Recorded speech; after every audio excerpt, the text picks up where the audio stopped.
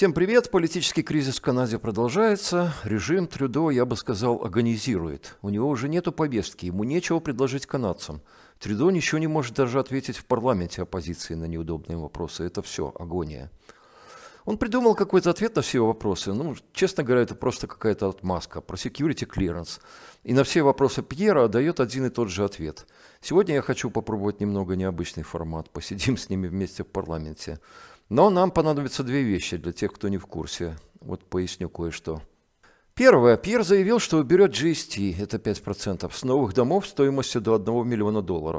Кроме того, он собирается сократить бюрократические программы Трюдо по строительству домов. Это так называемый Acceleration Fund, который не дает результатов, а это до $9 миллиардов. И второе. Продолжается скандал по иностранному вмешательству. И Трюдо наезжает на Пьера, чтобы тот получил допуск на доступ к секретной информации. Мол, в списке подозреваемых лиц есть консерваторы. Пьер отказывается это сделать, поскольку по закону он не сможет ничего сделать с этой информацией потом. Даже комментировать ее не сможет. А ведь там, скорее всего, большинство либералы. Но Трюдо настойчиво продолжает педалировать эту тему. Ну все, начинается баттл.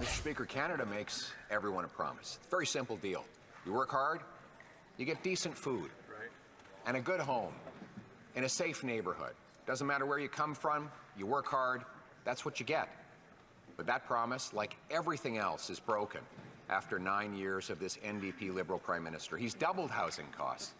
That's why I came forward with a now widely celebrated idea to axe the GST sales tax on new homes, saving up to $50,000 on the cost of a new home. Will he accept my common sense plan to axe the tax and build the homes? Это вот о чем я сказал уже. А вот послушайте, что он отвечает. The only thing that the Conservative leader is offering at a time where Canadians need support is cuts. He's proposing to cut billions of dollars of investments in housing across the country. Слушайте, он предлагает сократить налоги. Ну, слушаем дальше. To increase densification, to cut red tape, to accelerate the construction of homes and apartments that Canadians need. He's offering cuts. He's offering austerity. He's saying everything is broken, and then he's thinking that cuts to services and programs and investments is what's going to help Canadians. That's not responsible leadership, Mr. Speaker. Ой, слушайте. Пьер предлагает сократить налоги, а не какие-то там социальные программы или еще что-то, что там Трюдо придумывает. Плюс бюрократию он предлагает сократить. Ну, несет его, я не знаю. Ну, послушайте дальше, что он говорит. Они говорят. Bureaucracy and taxes, Mr. Speaker. Let's axe the sales tax on new homes, saving up to $50,000 on a new home. That's a savings of almost $2,700 per year in lower mortgage payments. By contrast, the Prime Minister offers a multi-billion-dollar housing bureaucracy in Ottawa that his own housing minister admits doesn't build homes. So why won't he listen to his own housing minister and accept my common sense plan to axe the tax and build the homes? Слушайте ответ. Mr. Speaker, one of the most fundamental responsibilities of any Canadian Prime Minister is the safety of Canadians. Unfortunately, the leader of the opposition has failed at his responsibility. Послушайте, что кричат консерваторы ему. Вот он будет говорить сейчас, и что ему будут с места кричать консерваторы. To keep his own MPs safe from foreign interference. So I have asked the security services. Слышите, надеюсь, release the names, name the names. То есть сообщи имена, опубликуй имена. Figure out a way to give some information to the leader of the opposition so that he can actually fulfill his responsibility of protecting Canadians, including those within his own caucus. It would be easier if he got a security clearance, but I've asked them to give him some information nonetheless. Вот он там поручил кому-то какую-то предоставить Пьеру информацию. Слушайте, ну почему все имена не назвать? Там 11 имен фигурирует. Ну будет там 1-2 консерватора, может 3. А остальные почему не назвать? Что ты скрываешь? Ладно, едем дальше. Кстати, обратите внимание вот на эту женщину, она сейчас аплодировала. Это одна из тех 4 фамилий, которая была названа Сэмом Купером на пресс-конференции в понедельник. Ее Это министр торговли Мэри Энг. Ее зовут Мэри Энг. Ну, мы к ней еще вернемся. Едем дальше. Can I ask the honourable member from Selkirk into Eastmain, please, not to take the microphone.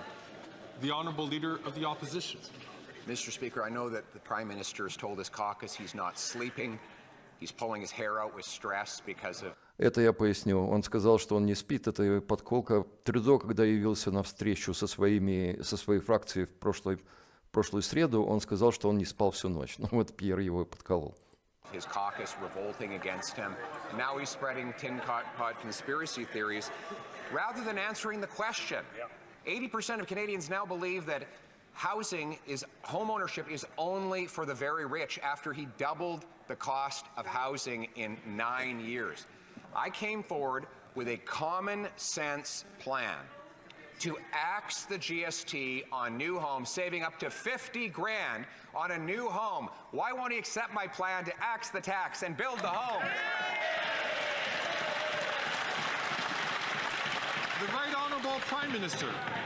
Слушайте ответ.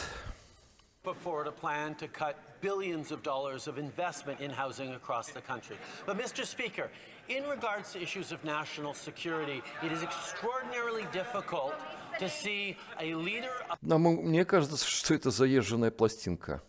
Of the Conservative Party refuse to get the necessary security briefings that would allow him to protect his own MPs and indeed protect our Canadian democracy. So I have asked the security services to figure out a way to share some information, perhaps even some names, with the leader of the Conservative Party so that he can take action and protect his members. Ну, это уже было, слушайте, он на каждый вопрос сейчас будет отвечать один и тот же ответ. Security, names и все такое. Ну, поставлю вам еще один наезд на Синха и, может быть, еще пару моментов интересных. Не буду вас сильно мучить. The honourable leader of the opposition. This Prime Minister doubled housing costs, doubled the debt, doubled gun crime, and now doubled food bank use.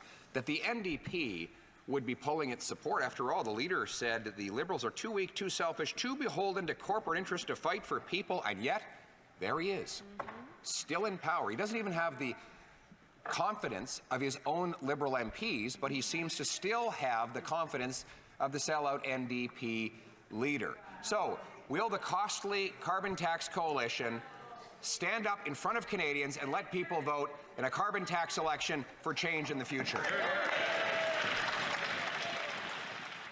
The Right Honourable Prime Minister. Mr. Speaker, watchers of Canadian politics will remember that last year the Conservative Party got up pretty much every time they could to talk about national security. To talk about it in a partisan way, but to talk about... Все то же самое, те же самые фразы, все national security и так далее. Одни и те же наезды. Ну, слушаем дальше. Every chance they could get. And now that we have offered the leader of the opposition a security clearance so that he can be fully informed on national security, all that they've been able to say is political attacks and asking questions of other parties. Why has the leader of the opposition chosen to not get a security clearance when the safety of his own MPs is in the balance?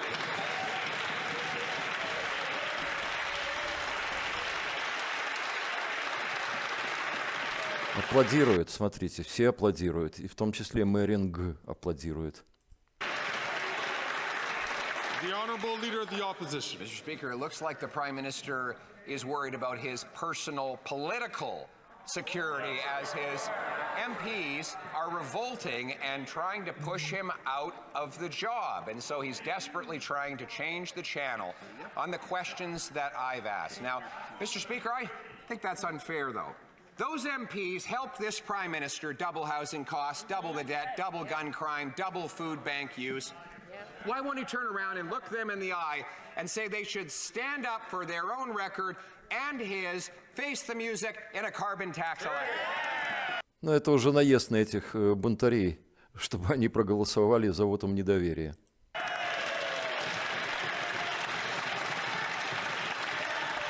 The Right Honourable Prime Minister. Mr. Speaker, No responsibility by the government is more important than keeping Canadians safe. That's why our security services every single day take actions and work hard to keep Canadians safe. So it is inexplicable to our security services that they cannot let the leader of the Conservative Party know about the threats facing him, his party, and our democracy because he refuses to get a security clearance. So I have asked those security agencies to look at ways to share at least some information with him and perhaps some names so that he can protect his colleagues. Ну, слушайте, опять это все заезженная пластинка. Сказка про белого бычка. Одно и то же. Security, вот national security, там консерваторские имена и так далее. Пьер не хочет получить допуск, он там кому-то поручил сообщить Пьеру какие-то имена. Огласи весь список. Что ж ты стесняешься? Что я хочу сказать? Повестки у него нету. Все, у него больше ничего сказать он не может. Все, это какая-то агония уже. Он вот нашел какую-то тему для разговора, для того, чтобы наезжать на Пьера, и все. У него нету никаких ни доводов, ни аргументов, ничего он сказать не может. Придумал вот что-то и несет. His responsibilities as leader, protecting Canadians, protecting his MPs, protecting our institutions.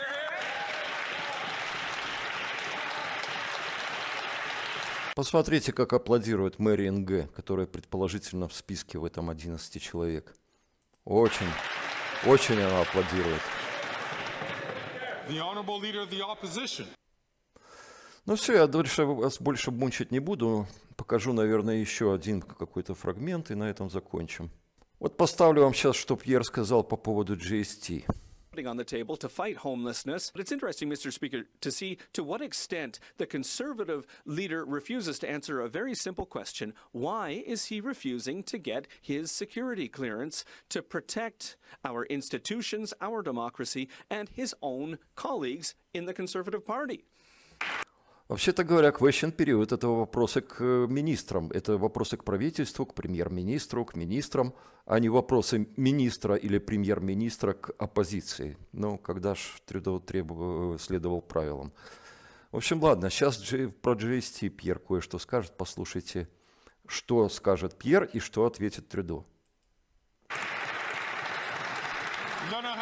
The honorable leader of the opposition. And Builders Association stated that my common sense conservative plan to axe the sales tax on new homes under $1 million is, and I quote, the most significant housing announcement made in the past 2 decades. Removing the GST shows leadership to cut crippling levels of taxation on new housing, puts money directly back in the pockets of Canadians while combating the housing crisis.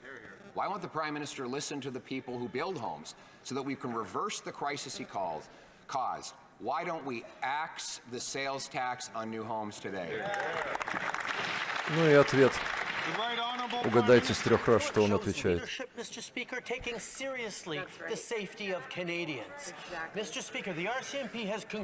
Короче говоря, та же самая вся песня. Я на этом его остановлю. Поверьте, значит, там дальше пошло. Там обсуждались аборты, обсуждались наркотики, оружие, преступность. В общем, какие только вопросы Трюдо не ставились, он все время отвечает national security, и вот ту же самую всю заезженную пластинку. Все. У него нету чего больше сказать канадцам и ответить оппозиции. Повестка дня у него исчерпана. Он все. Он просто все. А сейчас вишенка на торте. Он хотел про national security, сейчас он это получит. Вот послушайте, сейчас выступит один МП, я про него расскажу немножко.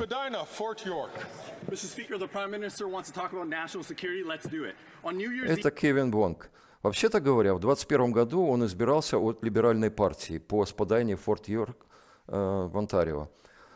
И он буквально за 2 дня до выборов его либералы исключили из фракции, исключили даже, наверное, из партии. Какой-то там скандал, который он потом отверг, что-то там с сексуальными домогательствами. В общем, это все, похоже, неправда. Но, тем не менее, значит, его исключили из фракции, и он сейчас выступает как независимый МП. Ну вот, слушайте, именно он провел пресс-конференцию с Сэмом Купером, на которой были оглашены 4 имени. Canadians will be ushering in the Hague Commission's final report on foreign interference. But meanwhile, media continue to provide insight as to who are the infamous 11 parliamentarians in the pocket of China. Mr. Speaker, does a Prime Minister have trouble sitting at the cabinet table when he must wittingly know that at least one of his ministers is not working in the service of Canada, or is he entirely witless? Ну, это намек на мэрия НГ, что один из министров не служит Канаде. Это намек на вот эту вот даму. Видите, какая она мрачная сразу стала. Хорошо, слушаем, что сказал Трюдо. Он буквально взбешен.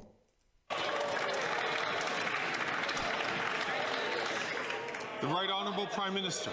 Mr. Speaker, that was an absolutely disgraceful display of irreverence and unseriousness in a place that deserves a serious contemplation of issues of national security. But it doesn't surprise me he's choosing to sit with the Conservative Party of Canada because their leader won't even get the necessary clearance to get the necessary briefing to keep Canadians safe. It's irresponsible, Mr. Speaker. Ну все, нервишки не сдают, точнее сдают у Трюдо. И я вам скажу, повестки у него нету. Все, что он может, это просто какие-то там наезды на Пьера делать, бочки катить, и, собственно, все. Повестки у него нет. Ну что сказать, все, у Трюдо не осталось ни одного довода, ни одного козырька, только вот это. Повестка либералов исчерпана. Но все еще остается вопрос, что будет делать Трюдо. Ситуация, о которой я много раз рассказывал, остается без изменений. Так долго продолжаться не может. Но Трюдо упорно тянет время. Скажите мне, если не трудно, понравился ли вам такой формат, стоит ли его продолжать. Подписывайтесь, шерьте, ставьте лайки, комментируйте. А на сегодня все. Всем спасибо, пока.